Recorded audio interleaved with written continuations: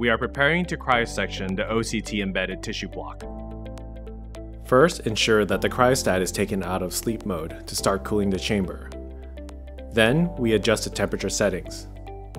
The recommended sectioning temperatures for most tissue types is -10 degrees Celsius for the specimen head and -20 degrees Celsius for the blade temperature.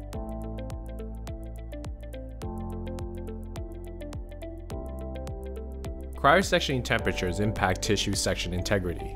The temperature settings depend on local conditions, tissue types, and the cryostat used and should be optimized based on the quality of resulting tissue sections.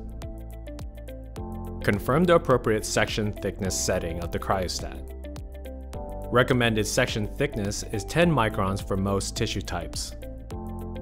Tissues with higher fat content, for example, breast tissue, may require thicker sections. Visit the 10x Genomics support website for guidance on section thickness for compatible tissue types.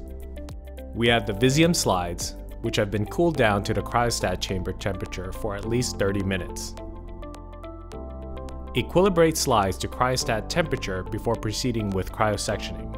Warm slides will lead to quick melting of the sections and degradation of the RNA. We also have the OCT-embedded tissue block, which has been equilibrated to the cryostat chamber temperature for at least 30 minutes. The OCT-embedded tissue block should be the same temperature as the cryostat chamber. If the tissue block is too cold, it will lead to section cracking. If the tissue block is too warm, it will lead to section compression or crumpling. We have the slide mailer cooling in the cryostat chamber. We have OCT at room temperature. And we have dry ice.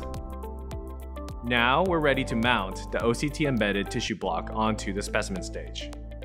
First, fill the specimen stage with OCT.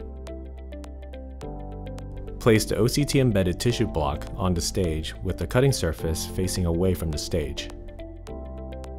Place the stage and the tissue block on the cryobar inside the cryostat chamber. Allow the OCT and the tissue block to freeze and adhere to the specimen stage.